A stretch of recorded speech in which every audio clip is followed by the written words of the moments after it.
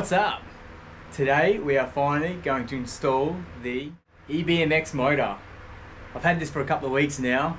I've been busy with work, so today we're finally going to get it installed and hopefully get some testing done. Jared from EBMX flipped his bike over to get his installed. I'm going to try, obviously take the stand out, but try and do it up this way. See how I go. If it doesn't work, I'll just flip it over as well. Obviously first you have to remove your bash guard, whichever one you're running. I do have the EBMX shrouds as well, so I'll take those off, take this out, drop the X9000 off, drop that panel back so I can get to the access to all the cables behind there. It's not going to be a full installation video, I'll just show you cuts in and out of how I'm progressing. I've used my bike carrier here and put my bike on, just strapped it down. And then I put the tower there as like a little workbench, and any screws and bolts I drop, I can find them nice and easily. I've got the guard removed, I've dropped the X9 off the front, I've pulled this back, got access to all my cables now. First of all, when you're doing this, make sure you remove this first.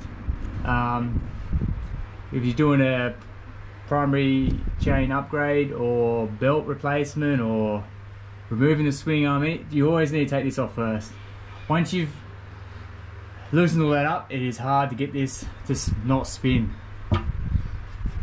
As you can see here with the cables, this is the new cable, this is the old cable. I'll just show you the difference.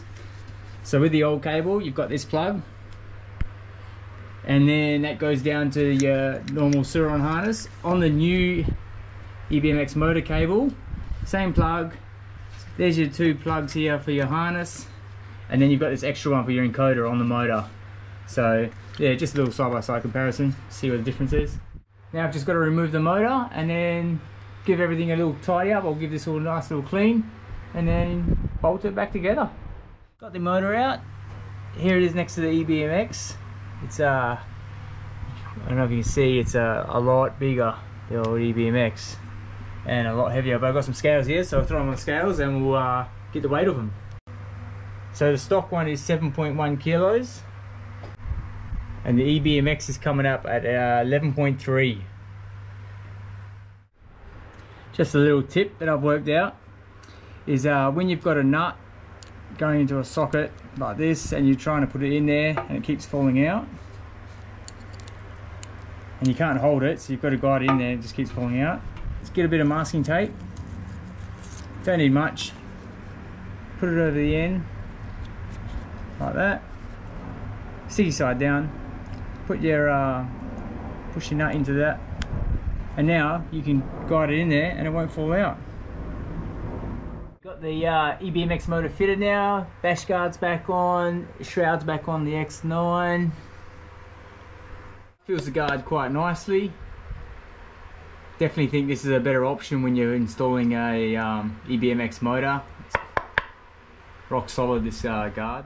So I've got the motor all installed. I'll put it on the stand, then we need to go into the app, change the settings and get it calibrated, and hopefully go out and give it a rip. We've got it calibrated, spinning in the right direction.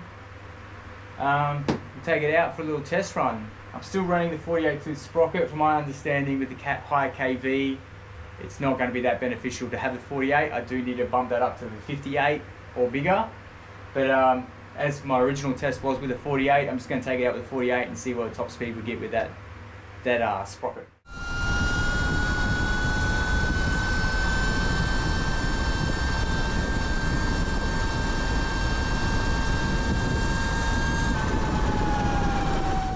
That was impressive. So with the same settings, everything's all the same except the motor. It got to 109 a lot easier than what it did with the stock motor. And you saw the other day, I couldn't get to the best I could do was 100 the other day on these tires. So 109 on these tires is pretty good. Pretty happy with it. It just feels a lot easier. It's a lot smoother. That other motor was just struggling all the time. This one just rolls straight on, power all the way through.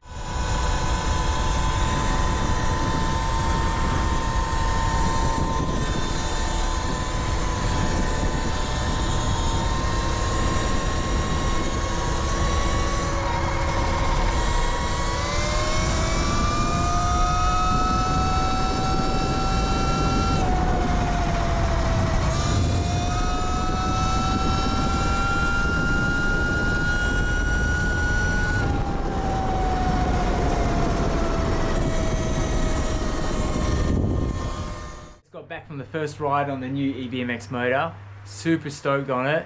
It went so much smoother than the stock motor. I was a little worried that I'd wasted my money. I do buy all my own parts. I just happen to like EBMX. They sell quality stuff here in Australia. It's just easy to get with no import taxes. It goes a lot smoother than the stock motor. It has a lot of power all the way through. I did run the 48 tooth sprocket on there. With a higher kV motor, I do need to upgrade that sprocket to a bigger size, which will give me the bottom end torque again. Next test is put the dirt tyres back on there, find some trails and see how we go off-road. Thanks for watching. Please like, comment and subscribe, and I'll see you in the next one. Cheers.